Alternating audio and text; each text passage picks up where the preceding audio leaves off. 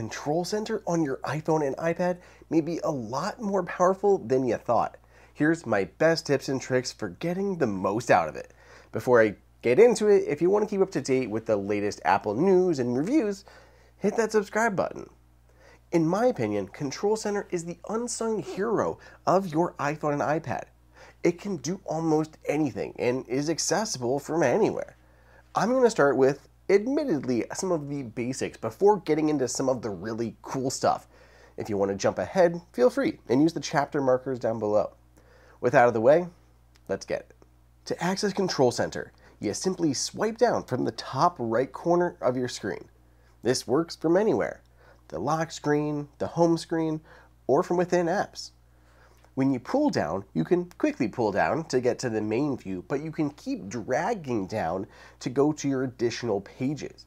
There are dedicated sections for media playback, your home, and connectivity options. To use any of the controls, just tap them.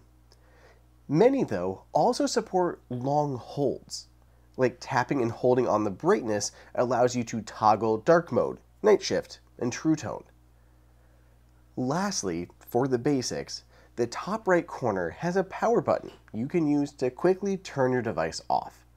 Prior to iOS 18, you used to be able to change a lot of the settings for Control Center in the actual Settings app. Now, that space has been largely abandoned, but there are two options I want to point out. If you go to Settings, Control Center, you can turn off Control Center access within apps, and you can reset it. Sometimes it just gets in the way while you're in an app, like you're invoking it accidentally, so it's nice to be able to disable that if you want. And I hope you're all kind of experimenting with Control Center right now, so if you feel like you made a mess, you can just restart it and start over. Now let's get into customizing it. Can I show you a little behind the scenes magic? When filming, I need to make sure my iPhone looks pristine. I get so many comments if there is even as much as a scratch on it. So I always use a screen protector to protect it from keys and other things that may make contact with it, whether on my desk, in my pocket. Last time though, I picked up a super cheap one. Look at this thing. Like, it's literally breaking off pieces of glass and stabbing me. It was fortuitous that ESR wanted to sponsor this video to promote their latest ultra-fit glass screen protectors. They can literally be installed in under 10 seconds. I used to be the person people came to install screen protectors because they were so hard. Not anymore. Just slip in your phone, pull the tab, and you're good. It even removes the dust for you. They are ultra strong, repel water for a perfectly smooth surface, and so clear you'll barely even notice it's there. I may not often use cases, but I cannot go without a screen protector. The screens just scratch too easily, which really hurts that resale value. Plus, the UltraFit screen protector is available for iPad models as well. Try the ESR UltraFit screen protectors for yourself. Get 3 in a box, and they're linked in the description. If you tap and hold on any of the empty space inside of Control Center, it'll take you into edit mode. Or you can tap on that plus button in the top left corner. While in edit mode, you can remove any existing control by tapping the minus button in the corner, or resize them by dragging the handle in the lower right. Tap and hold to move any of them around. The more you add, the more pages there will be, so you can add more than one page full of controls. If you want to add controls, tap the Add Control button at the bottom, which brings up a big list. All of the apps are categorized, so you can see them by app as well as function. Of course, Apple has plenty of default ones, like for Apple Intelligence, the clock, connectivity, and more. Depending on what apps you have installed, you'll see a bunch of third-party ones in the mix. This started with iOS 18, where developers can build out these mini actions that can go in Control Center, the Action button, or on the lock screen. Share your favorite third-party controls down below in the comments, so I and everyone else can check them out. There's a lot of great ones, like Dark Noise, Mango Baby, Bulletin, Sofa, and more. I'm curious at what you all use the most. Before I get into the more fun things, I have a small request. Send this to someone you know to help them get the most out of Control Center. It would really help me out. Anyway, here are the best little-known additions to Control Center. First, the Apple TV remote. This used to be a whole app. Now it's baked entirely into Control Center. Just tap it and it opens up a mini app where you can choose your Apple TV, quickly mute or power it off, and control playback. Plus, if you tap the name at the top, you can use it to track your physical Apple TV remote too. Pretty cool. Next, smart home controls. This is one of those little AI areas Apple's experimenting with. As you use Apple Home, or formerly HomeKit, it'll start to show different scenes and accessories based on when and where it thinks that you'll need them. Like if you open the shade at a certain time out of habit every day, it may show you those shades in Control Center for you to get quick access. Right now, it's getting kind of late, so it's actually showing me my good night scene there, because I run it every night.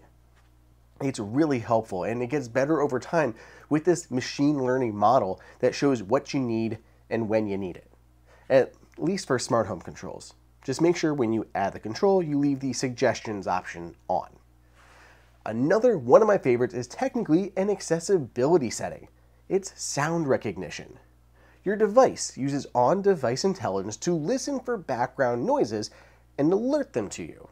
When you add it to Control Center, you can toggle on what you want to be alerted to.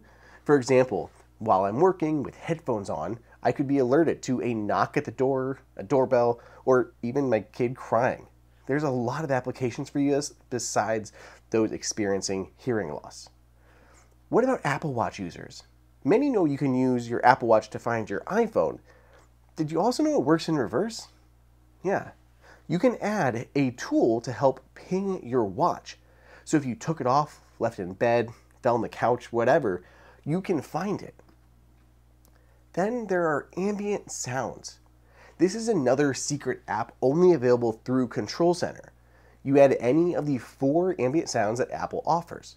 They're there to help you focus, sleep, relax, and just be yourself. When you play them, they start showing in the dynamic island, and when you tap on it, it opens up a whole faux app. These are really great, and you should for sure check them out if you haven't done so already, because they were just added to iOS. Finally, the big one, shortcuts. Come on, if all of these options from Apple and third-party weren't enough controls, you can do more from here too. Just add the shortcut control and choose any from the third-party apps or Apple that you have. I could run one to get my blood sugar instantly, or I can launch the Apple Frame shortcut to add like a phone around my screenshots. The thing that's crazy is that many apps have more shortcuts than they do regular controls. Like Carrot Weather, for example, there are only 2 Control Center controls, one for weather, one for maps. But if you add a shortcut, you can get the current weather, hourly forecast, the daily forecast, or the weather map.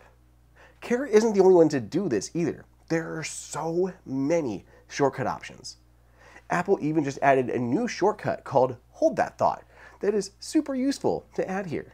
Hold That Thought literally will like take a screenshot, look at your calendar appointments, and save all of that as a note, and then you can even like add little notes to it, and then later on you can run the shortcut again and hit recall, and it'll tell you what the last thing you were doing is. So if you're getting interrupted or something, you can just hit Hold That Thought, it'll save everything down for you, then you can bring it back later.